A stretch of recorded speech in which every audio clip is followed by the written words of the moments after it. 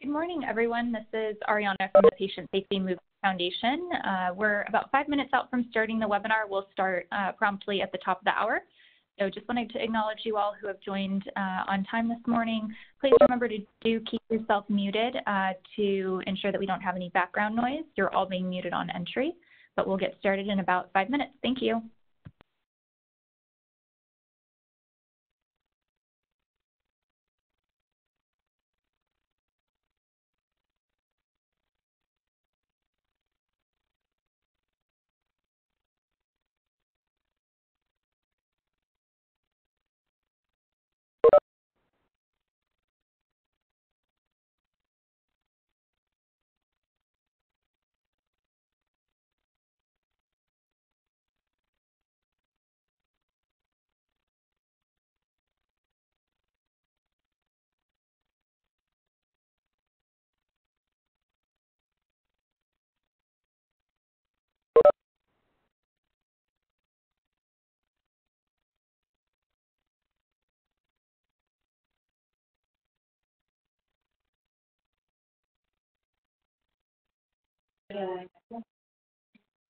Y no, ¿verdad?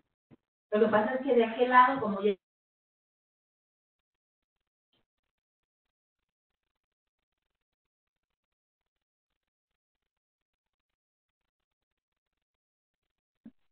Efren, if you can please make sure to stay muted, that'll help our audio quality. So we'll mute you if we hear any background noise, but would appreciate if you can stay muted. Thank you.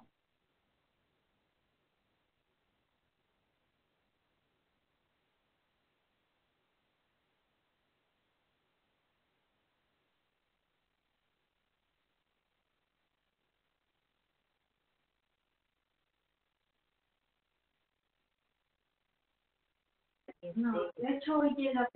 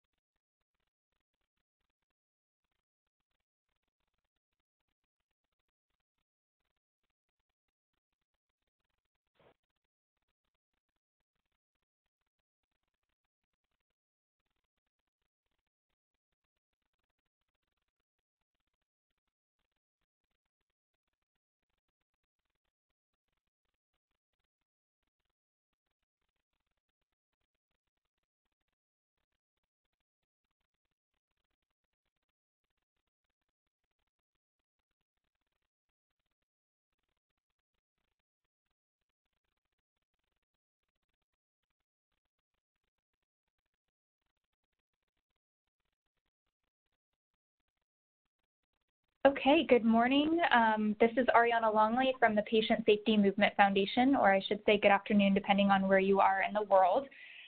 We are welcoming you this morning to the Advanced Resuscitation Training, or ART System of Care for Reducing Preventable Death webinar, one of the Patient Safety Movement's quarterly webinars. And we'll have an expert presenter today, Dr. Dan Davis, who's the founder of the UCSD Center for Resuscitation Sciences. So we're going to get started this morning.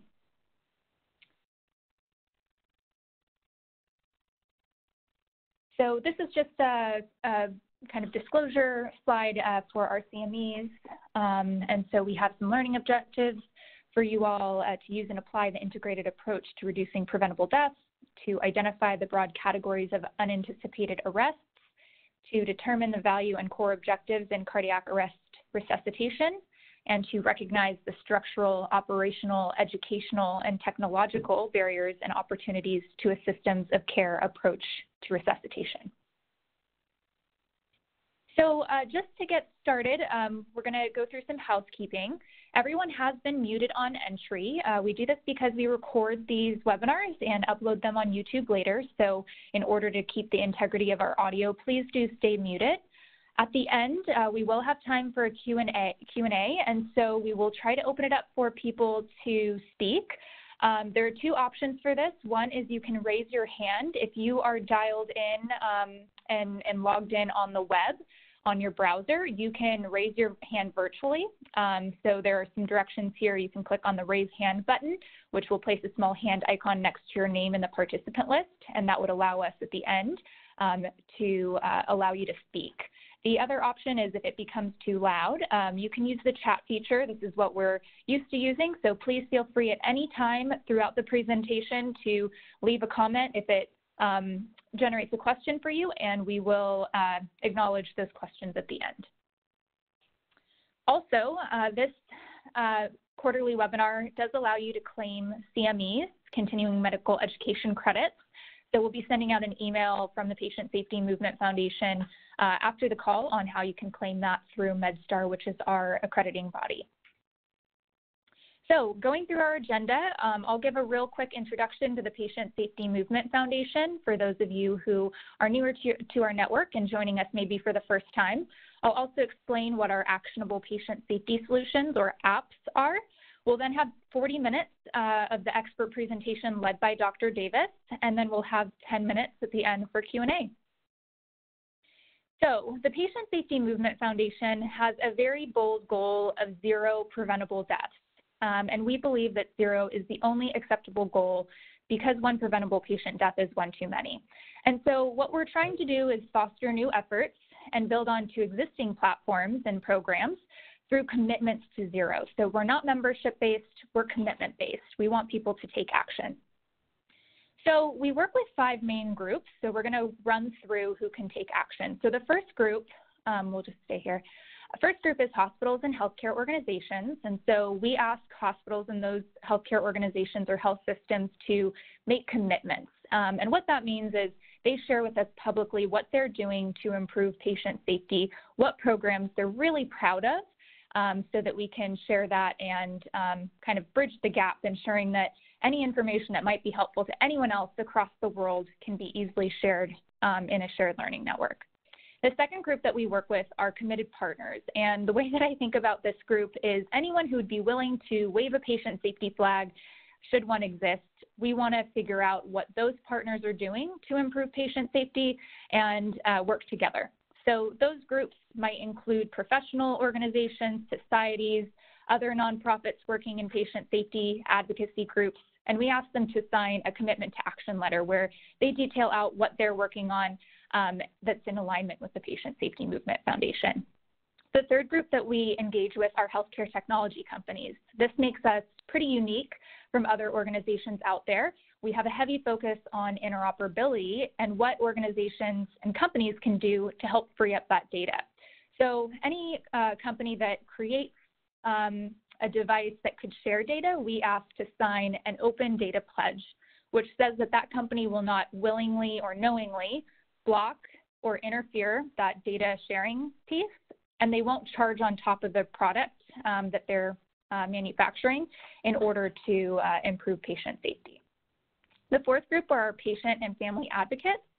One easy way for these individuals to get involved is by sharing their story, letting people know that this is still happening and that it should not be happening.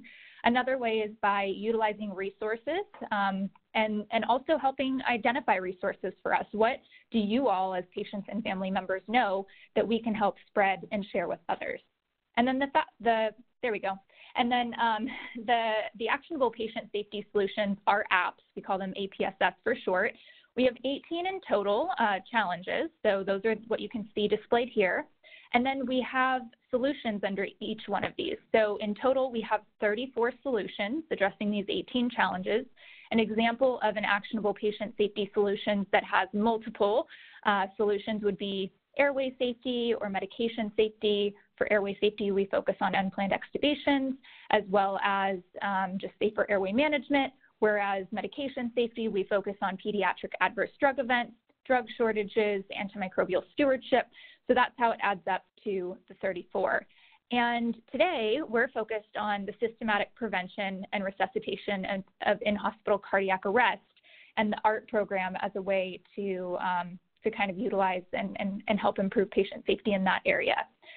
So if you all haven't checked out the Actionable Patient Safety Solutions, they are freely downloadable on our website, and we'd encourage you to share them through your networks and within your hospitals if that's where you are.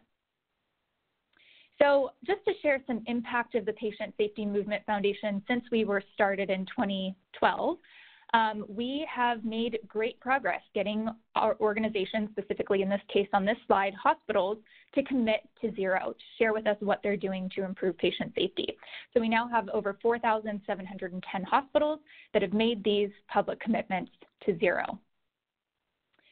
Those hospitals also share with us annually how many lives they believe to be saved within their organizations as they make commitments through the Patient Safety Movement Foundation. These numbers are self-reported, so we do not go in and audit them, but we're really proud to say that last year alone, 90,146 lives were saved by the work of these hospitals. And they'll share this information based on methodology that they have. So if they don't have methodology, we can't claim those lives saved. We go through a very rigorous process to ensure that we're being very conservative when we report these numbers. So with that, we are really excited to have Dr. Davis with us. Dr. Davis is the founder of the UCSD Center for Resuscitation Science. He completed his undergrad training at UCLA, where he was a National Merit, Regents, and Alumni Scholar, as well as a varsity member of the 1987 NCAA National Champion Volleyball team. He attended UCSD School of Medicine, where he remained for his residency training in emergency medicine. As a third-year resident, he was recognized as the UCSD Medical Center House Officer of the Year for the first in his department. During his senior year, he served as chief resident and was named Outstanding Emergency Medicine Resident. As a resident, Dr. Davis developed research interests in brain injury and resuscitation and was recognized nationally as the 1999 recipient of the Council of Residency Directors Academic Achievement Award. This research interest has been cultivated as a faculty member, and he took a principal role in the San Diego Paramedic RSI trial under the guidance of Dr. Hoyt of the USD Division of Trauma. This endeavor has already resulted in several published manuscripts, with others in preparation that together should definitively illuminate the safety and effectiveness of rapid sequence intubation by paramedics in the pre-hospital arena. In 2001 and 2002, Dr. Davis was the recipient of the SAEM Scholarly Sabbatical Grant, and in the current year was the recipient of the UCSD Rosen Faculty Research Development Grant. These scholarly grants have afforded him the opportunity to work with an established investigator in brain injury at UCSD, Dr. Piyush Patel. Dr. Davis was involved in a series of investigations exploring the relative roles of excitotoxicity and apoptosis in ischemic brain injury. He took a lead role on a project using microarray analysis to identify gene candidates that mediate neuronal ischemic preconditioning. It is anticipated that this line of investigation will lead to sustainable grant support. Dr. Davis received a 2003 Sam Young Investigator Award and all sorts of other awards. He's currently the Principal Investigator and EMS Operations Chair for the prestigious Resuscitation Outcomes Consortium. And so to date, Dr. Davis has over 100 published journal articles, abstracts, and book chapters, and serves as the editor of the Difficult Airways section of the Journal of Emergency Medicine. He is currently conducting studies using grant support from multiple external agencies, including the NIH, AHA, Department of Defense, Zoll Medical, UC Regents, CareFusion, and Masimo Corporation. Within his department, Dr. Davis has served as ultrasound co-director, medical student director, founder and director of the UCSD Emergency Medicine Research Associate Program, and Bayes Hospital medical director. He's currently the UCSD Resuscitation Director, founder director of the UCSD Center for Resuscitation Science, scientific advisor for Air Methods Corporation, and regional medical director for Mercy Air Medical Services. He's also the principal investigator for the prestigious Resuscitation Outcomes Consortium grant. Perhaps his most impactful work to date has been development of the Advanced Resuscitation Training, or ART program, which we're going to be talking about today, which uniquely links performance improvement data to training to reduce preventable deaths in the hospital and pre-hospital environments. He speaks internationally on the topics of resuscitation, ventilation, traumatic brain injury, and pre-hospital medicine. So with that, welcome, Dr. Davis, and we'll pass it over to you to take it from here. All right. Well, thank you very much. And I appreciate everyone logging in this morning or this afternoon or this evening to learn a little bit more about what we're doing with the Advanced Resuscitation Training Program.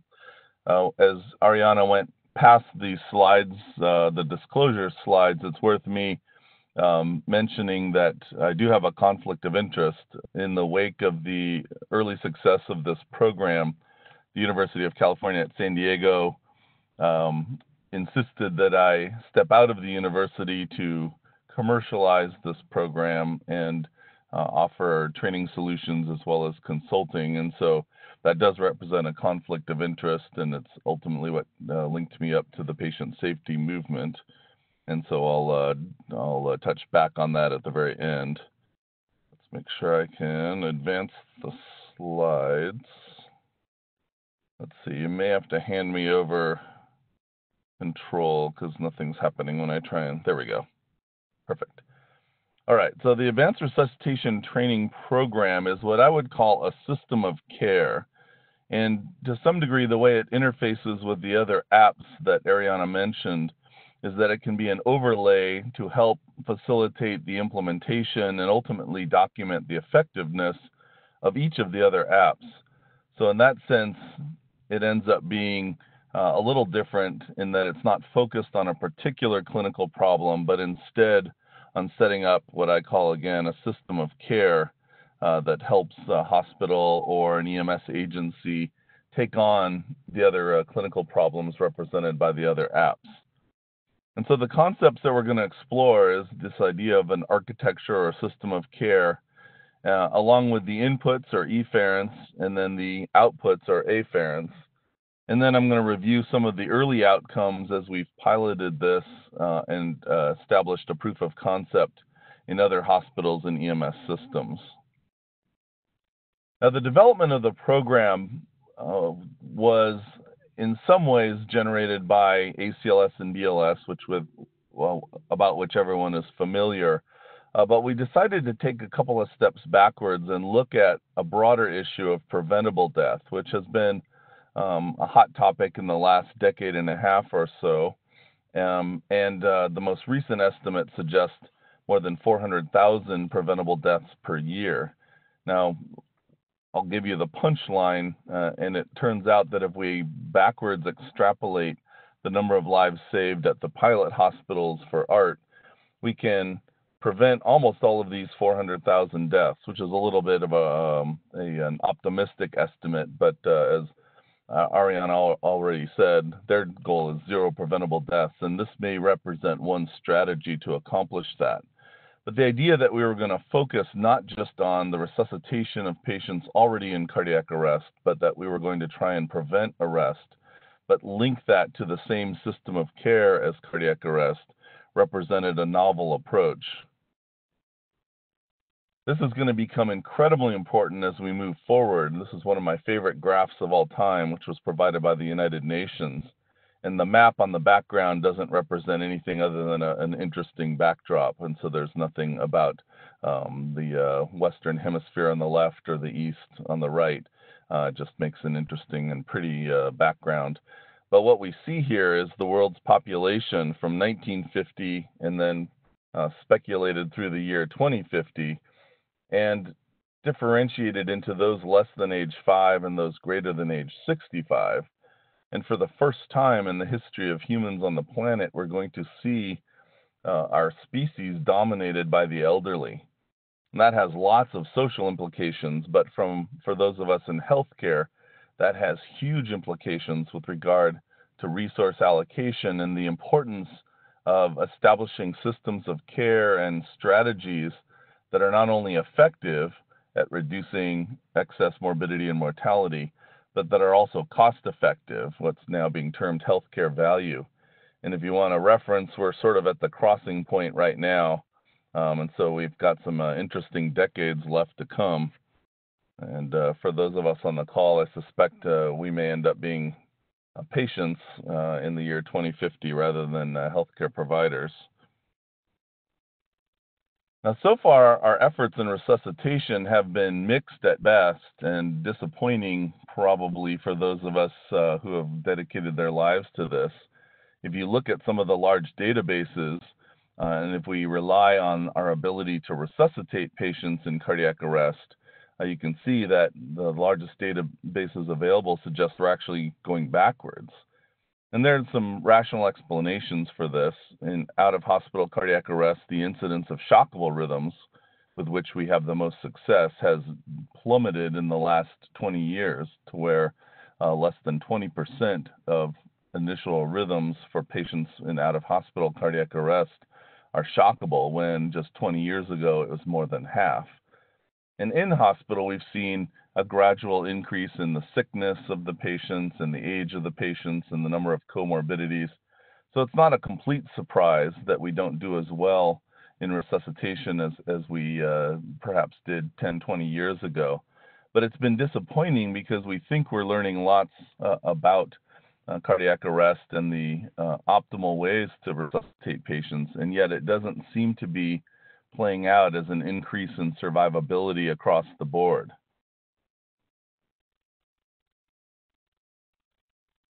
In 2005, for those of you who've been practicing for a little while, we went through what we call the Renaissance in resuscitation, where we focused attention back on the basics, on the classics of good chest compressions and optimal ventilations. But you can see from the title of this paper that we wrote, we did not see this sudden increase or even a trend increase in survivability for patients in cardiac arrest following implementation of those 2005 guidelines. In the interim, hospitals have implemented rapid response teams, which represent specialty teams that go out and assess patients who are deemed to be at risk. And the early reviews on these rapid response teams are that they haven't been as effective as we had hoped, and that you can see from the title of this meta-analysis, although they make sense, the robust evidence to support their effectiveness is truly lacking. Now, my own path led me through science, and you heard some of the early experiences recounted by Ariana at the beginning, and it too was a disappointment in that all of our interventions either had no effect or actually decreased survival, which was counter to what I went into resuscitation for. Here you see the cardiac arrest interventions, and on the next slide, the trauma interventions, where nothing we seemed to think was going to revolutionize care had the intended effect. And that's really been the story of resuscitation science, that things that seem to work well in animals or in the lab or even in small clinical trials, when they're ultimately rolled out across the board, haven't had the impact that we've been looking for.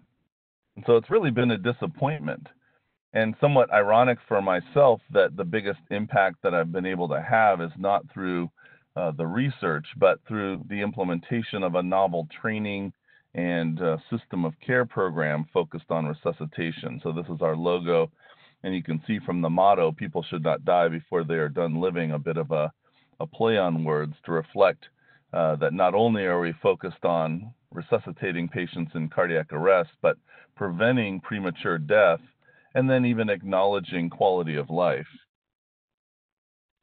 And just to give you a sense of the effectiveness, this looks at the best available literature on the left for patients in cardiac arrest from around the world, and then the early data from our pilot sites on the right. And again, this is EMS, or out-of-hospital cardiac arrest, but the average outcomes have fully been twice as effective as what we've seen published from around the world. And if we look at in-hospital cardiac arrest, where we have less available data, you can see that outcomes for the published literature versus our pilot sites are dramatically different, and that we routinely can increase survivability to greater than 40%, even after a single round of the training. In our hospital at UC San Diego, we saw a dramatic decrease in the incidence of cardiac arrest, which we believe is even more important, and that the best arrest is the one that never happens. And that when we piloted this within the University of California system, you can see which of the 5 hospitals did not implement a prevention strategy, and the other 4 that did, with regard to the incidence of cardiac arrest. So what is the secret to this success? What are we doing that's different? I'm not even sure that I completely understand, but one of the important concepts behind the Advanced Resuscitation Training Program is that we've broken away from the one-size-fits-all approach to resuscitation training. So here you see, the same costume, but on 2 different sized individuals and 2 different results. The idea that we're going to tailor the training to the institution. And I'll explain what that means and how we develop our database and use that to modify the training. But what it first requires is an infrastructure or a system in place that allows you some control over training of other interventions and access to the data that's going to ultimately guide your efforts. The toolkit is what the University of California essentially set me out into the world to propagate. So that's something that we've slowly developed, and it has been equally effective at other institutions. That includes even technology, and that, as Ariana said, is one of the things that makes the patient safety movement unique, in that they've engaged the industry of monitoring and medical informatics to try and keep them as part of a team, as opposed to keeping them separate because they may be motivated by profits, as opposed to hospitals, which I suppose are probably motivated by profits too, but aren't supposed to be. The training is a clear part of the toolkit. And then the data collection, which I'll explain in more detail in a second, that ultimately all links together, in that what happens over time is you create a culture of resuscitation and patient safety that's hard to put into a recipe or a formula, but it's one of those things where you know it when it happens, and it has happened inevitably within even the first few rounds of training. The mission of the program is to prevent preventable death, to resuscitate patients who are resuscitatable, and to be able to recognize when futility is present, and be able to have those discussions with the patient or the family or even the primary team. So that's reflective of the motto that patients should not die before they are done living. And I think that's important to keep in mind. The basic model is as a scaffolding, which takes a very broad definition of resuscitation, not just waiting till patients die, but trying to resuscitate and even prevent cardiac arrest. The specificity comes with the specific technology for that institution, the data coming from that institution, the ability to modify treatment algorithms based on performance improvement data and technology, and ultimately influence the content of education and the format of education.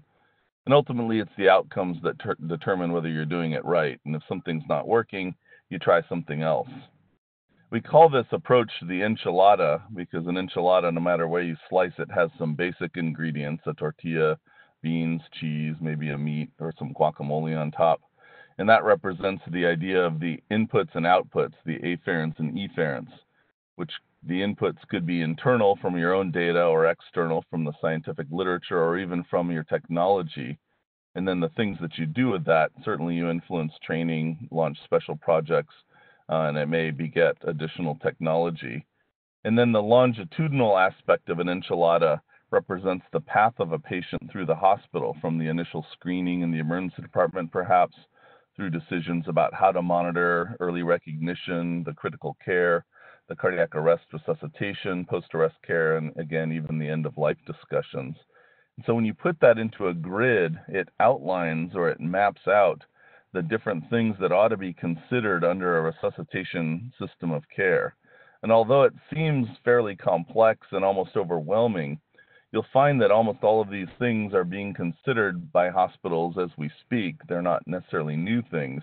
They just haven't been coordinated under a single program, and that's, again, one of the things that makes this approach unique.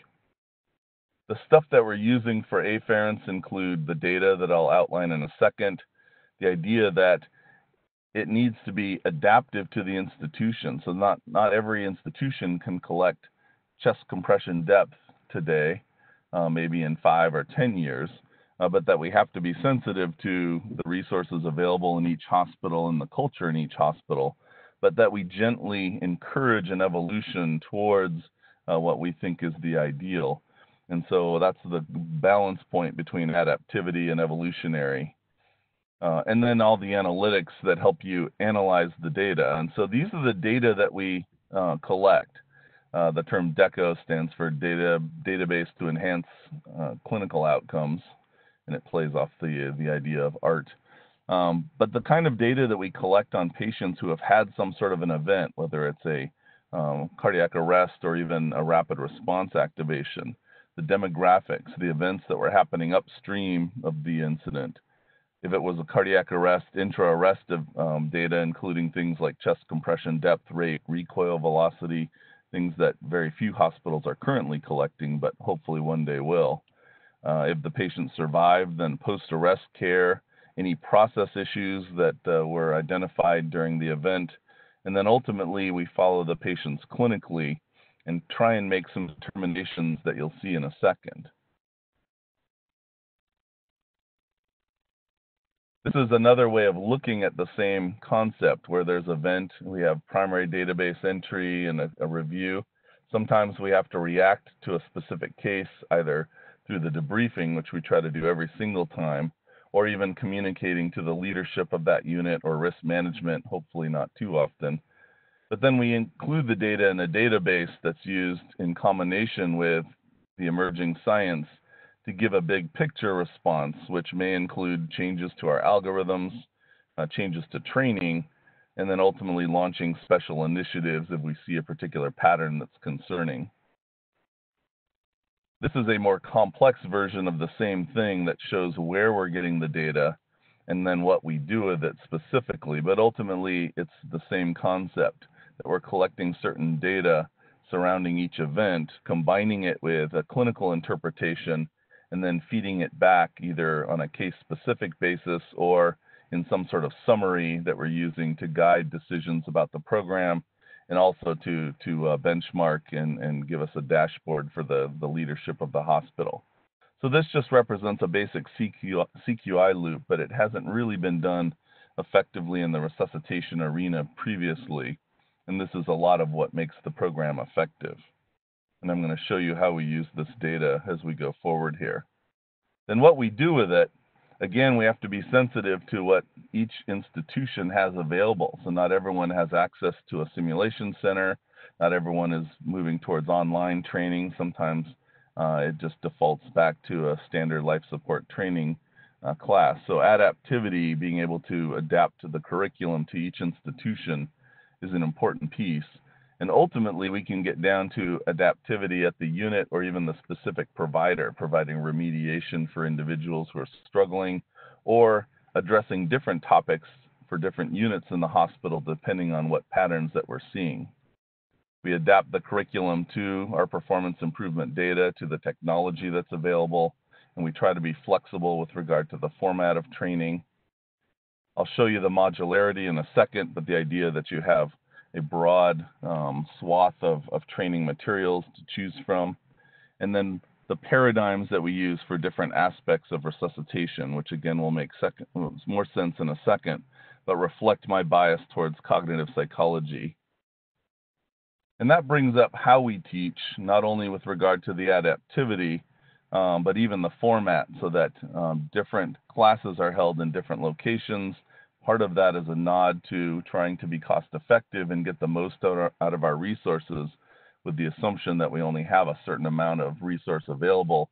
So let's make sure that it counts and make sure that it's effective. And then again, this idea that we need to get inside people's heads and figure out what is it that's gone wrong with training in the past and how can we improve on that, and ultimately use our data to demonstrate that it's effective. The idea of a modular curriculum, this is our barn, which looks like a custom-built barn, but if you look from the backside, you see that it's just panels that were assembled in a factory somewhere and are made and pieced together to meet our individual needs. Very much like the curriculum that I'm describing, where you may have an infinite array of training materials available, but that here you're seeing a very specific construct of a curriculum for airway management that takes pieces of the curriculum, integrates with cases, and ultimately puts them together either for new hires, for recurrent training, or even remediation. And that it's that modularity that provides some consistency, but also the adaptivity to address very specific needs. All right, so let's dive a little bit deeper into the curriculum, and you can see how broad of a definition of resuscitation we're using. So in addition to the traditional cardiac arrest, where the paradigm we use is called CPR Island, and I'll show you the algorithm in a second, we also have modules on arrest prevention, on critical care, on airway management. So we're trying to cover the most vulnerable areas of the hospital and resuscitation in general. From the standpoint of the individual, instead of taking 4 or 5 or 10 or 12 different courses, they're taking a single course that's addressing different needs based on where they work and the problems that we're seeing. And so I'm going to introduce you to the paradigm behind each one and then show you the effectiveness. So the paradigm to try to reduce preventable death, which is probably most relevant to the discussion today, we call the theory of everything, which the movie version documented Stephen Hawking's attempt to describe the universe with a single equation. So for us, that was a single representation of how patients die in the hospital. So if what we're trying to prevent is the cardiac arrest, we identified 4 physiologic pathways into cardiac arrest: a circulatory arrest, which is a drop in blood pressure; a dysrhythmic arrest, which is exactly what we describe; a respiratory arrest involving a drop in oxygenation; and then rarely a primary brain injury leading to herniation and a neurologic arrest. These 4 patterns were then used to generate the materials to teach people pattern recognition at the bedside, as opposed to simply memorizing thresholds or calculating scoring systems or using proprietary algorithms, but instead trying to foster clinical judgment and account for the decreasing level of experience by many bedside providers. If we take it a level up, we identify different diagnoses or clinical conditions that produce each of these things. So for example, drop in blood pressure could be from bleeding, from sepsis, from trauma-related things like tamponade or congestive heart failure, whereas a respiratory arrest could be from underlying lung disease or even an obstructed airway from narcotic administration. And so these become the guide for the data collection system, and I'll show you how that works in a second. We can even anticipate these things by looking at risk factors for each of those clinical conditions.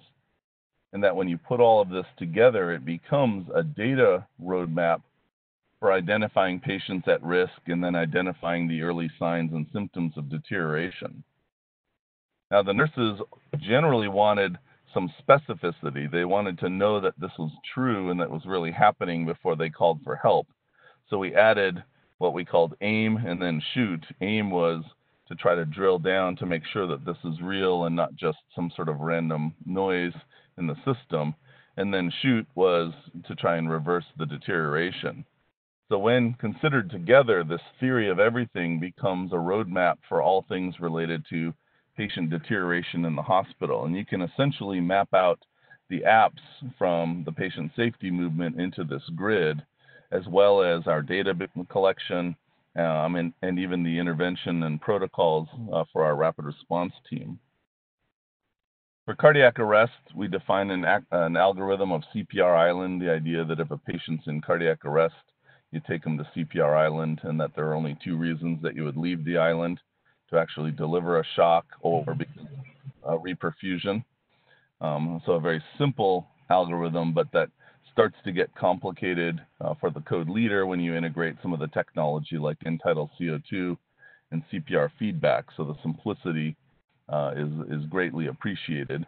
For each institution, then you fill in some of their blanks with regard to their specific protocols, which even the American Heart Guidelines do not necessarily tell you for sure whether you should or shouldn't use epi and how you should do your compressions and ventilations, but give you several options. And so this allows us to adapt the algorithm to each institution. For critical care, we use this balancing act of perfusion, oxygenation, and ventilation, the idea that critical care is a constant risk-benefit analysis balancing different physiologic processes. And our airway management algorithm, which looks fairly complex, but actually becomes much simpler once you understand the different tiers and the different branch points, has been used successfully for anesthesia, for emergency medicine, and for flight crews out in the field. This is the idea of a modular curriculum, the idea that you're in a shopping center or a supermarket and you go down the CPR aisle and pick out some materials regarding CPR depth and maybe some skills sessions and simulations, and that you can assemble a curriculum for each type of person in the hospital or each unit based on the perceived needs, which are often being driven by the data collection.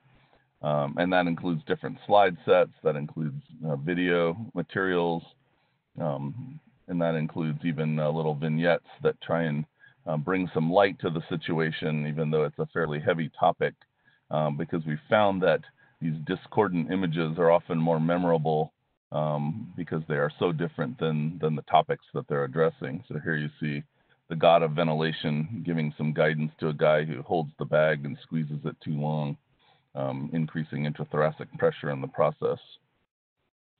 We try and integrate more sophisticated tools to guide CPR, whether that's solely during training like this mannequin, or in real time like you see in the defibrillator on the left, giving you real-time feedback. We found it takes some specific training to be able to integrate that effectively into clinical practice.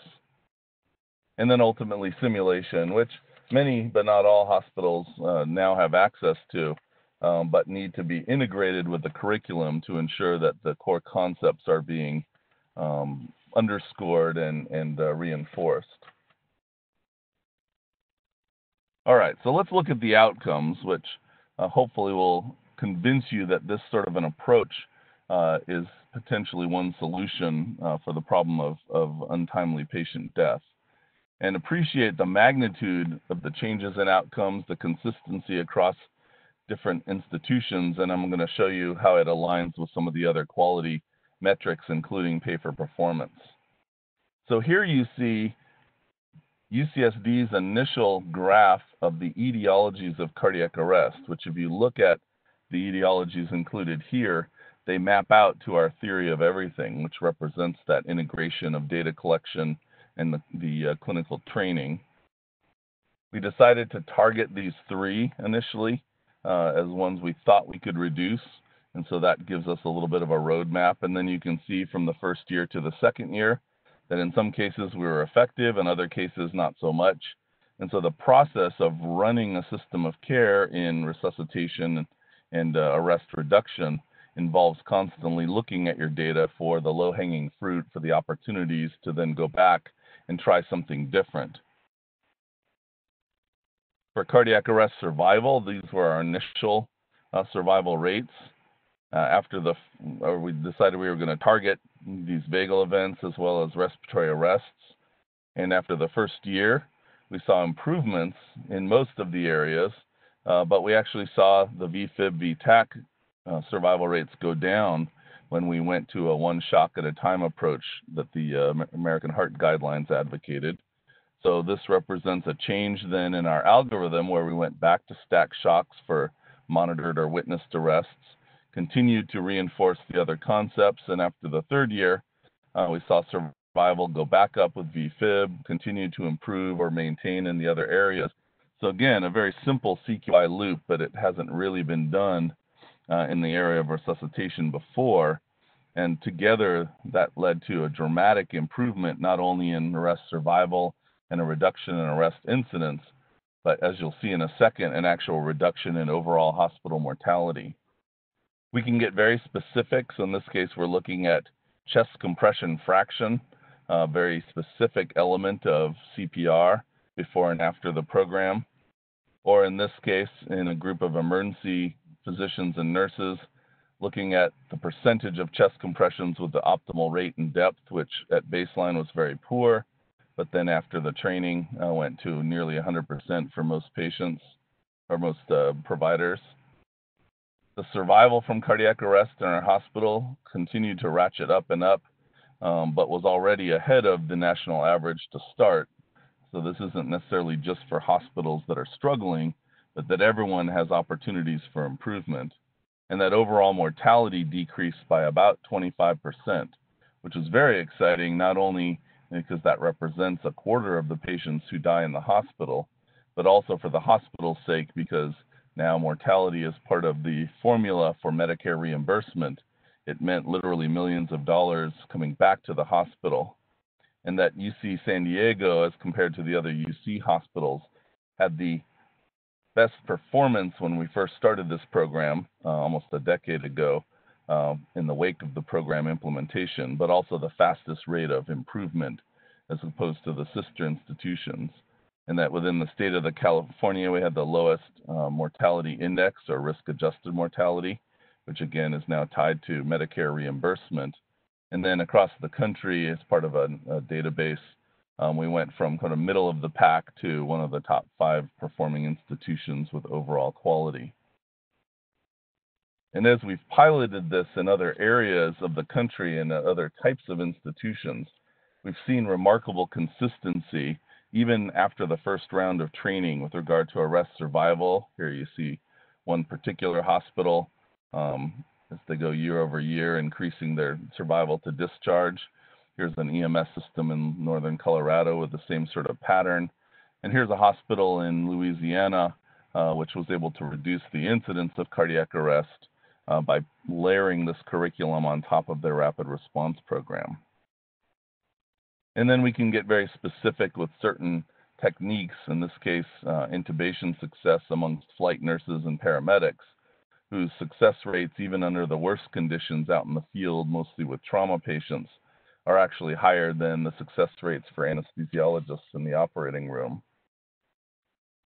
So this will be the last slide, just kind of describing the process of implementing a program like this. And this is something that we're certainly willing to help you with, and you can contact me. I'll give you my email address in a second here, or reach me through the Patient Safety Movement in Ariana. But I really just want to encourage hospitals to start thinking about this kind of system of care or a programmatic approach to resuscitation, where we have this architecture that links together data and training and brings in technology and the scientific literature and creates an organized system of training materials to address any problems that arise. And that includes the slides, the videos, skill sets, simulations, all of these things that we've been talking about. The database and analytics to not only document the effectiveness, but also provide a roadmap and identify opportunity areas. And there are now increasing number of consultants available to help with this process, or actual training available to get you started. And that's something that I'm willing to help with. And I hope as we move forward, there will be a growing community of hospitals and EMS agencies that are taking this on and breaking from the traditional approach to life support training and encouraging each other and sharing ideas, which we would call a community. So that's the last slide that I have, and I'll hand it back over to Ariana and her crew to help field the questions. But just so that you have my contact information, my email address is my name, Daniel Davis, MD, all one word with no underscores or periods or anything, just danieldavismd@gmail.com. And so if you have any questions or if you want some additional information, or I don't know if you have access to the slides, but I'm certainly willing to provide the slides if that's something of interest to you. So thank you very much for sticking with me to the end here. And Ariana, I'm going to hand it back to you. Great. Thank you, Dr. Davis. What a wonderful presentation. And obviously, we can tell that you're so passionate about this. And it's been fantastic to see the outcomes from being able to implement this. So I hope everyone else on the line has found as much value as I have in absorbing this. We do have about 15 minutes for questions. And so we did just receive our first question through the chat box. Remember, please feel free to send your questions through chat, or if you'd like to raise your hand, we'll be looking for hands to be raised. So the first question comes from Jennifer Johnson. She asks, what strategy was used to repurpose staff ACLS, BLS, PALS training dollars to fund this program?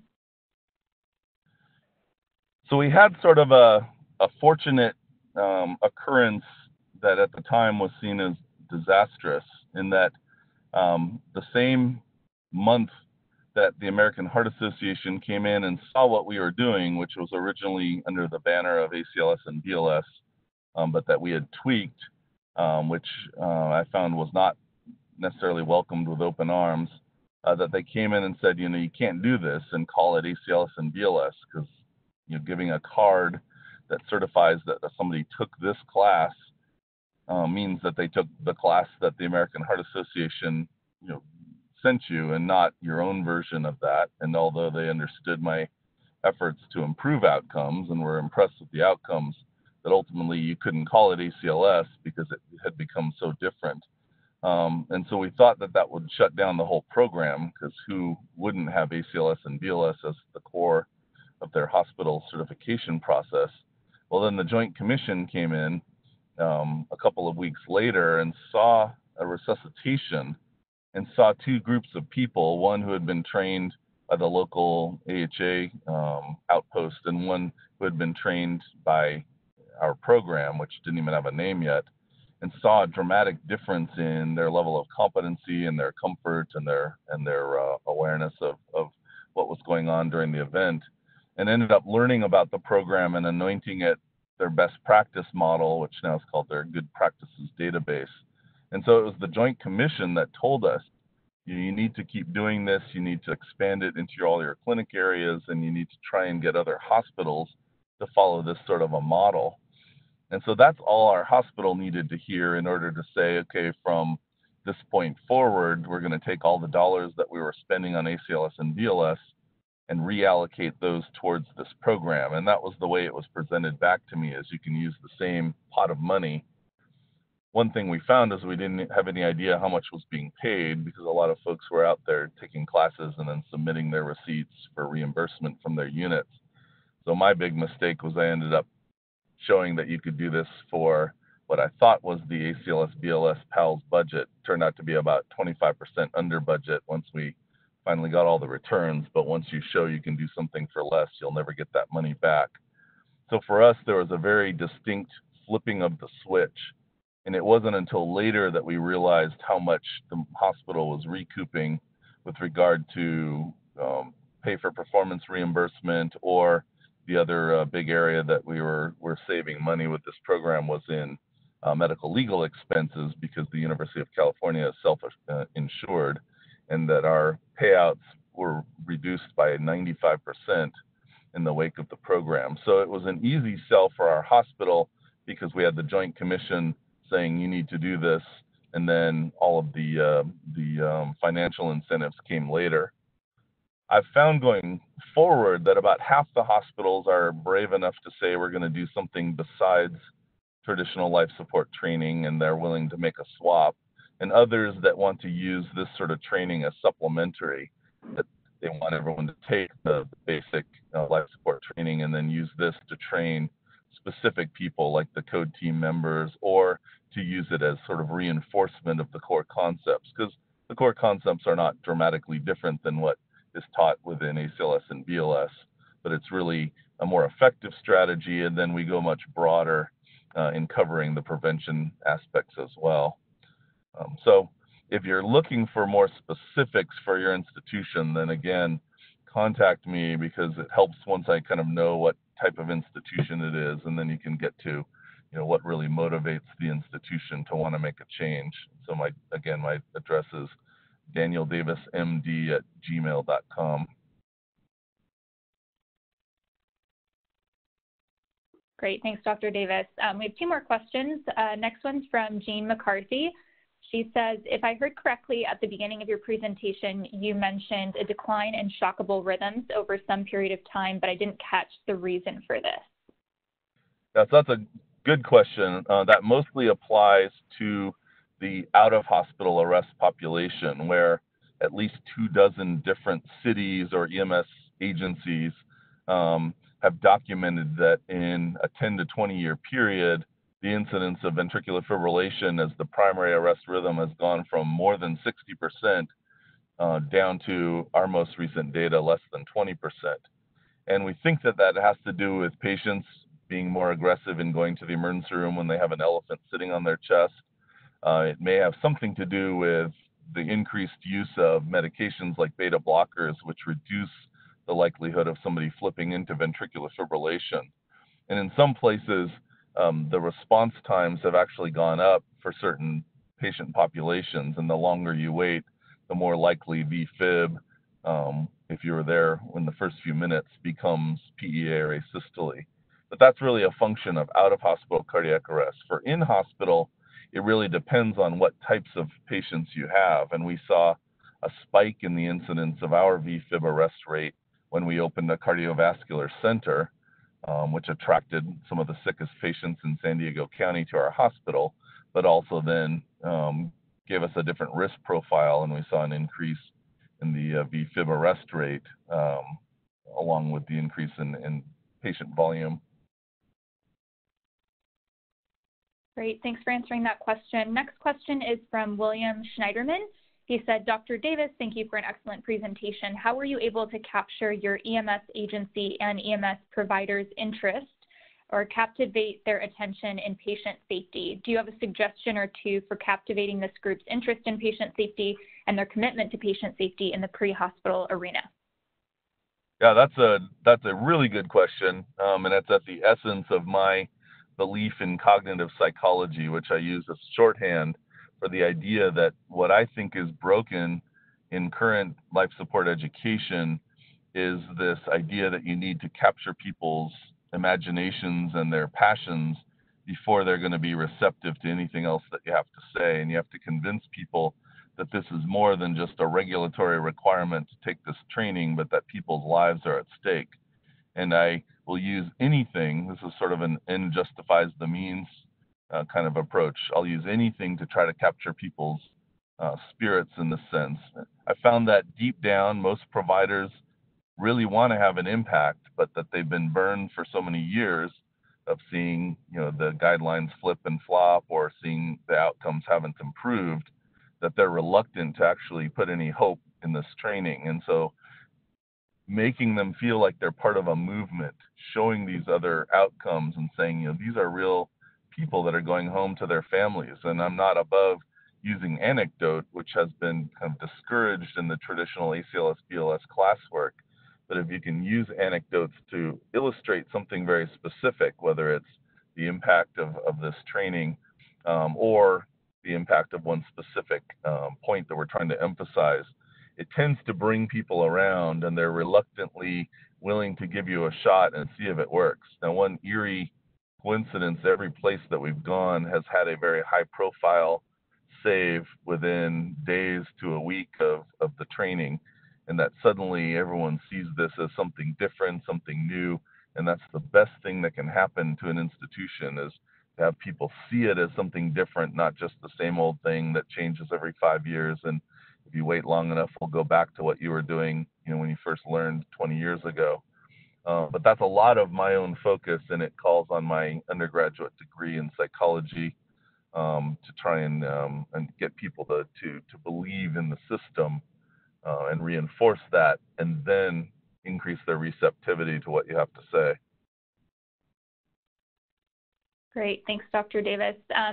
That concludes the chat questions that we had. If anyone would like to try to take themselves off of mute if you have any questions, I don't see any hands were raised, but we do have about 6 minutes left. So I'll just pause. Please feel free to unmute yourself if you have a question and you can speak up.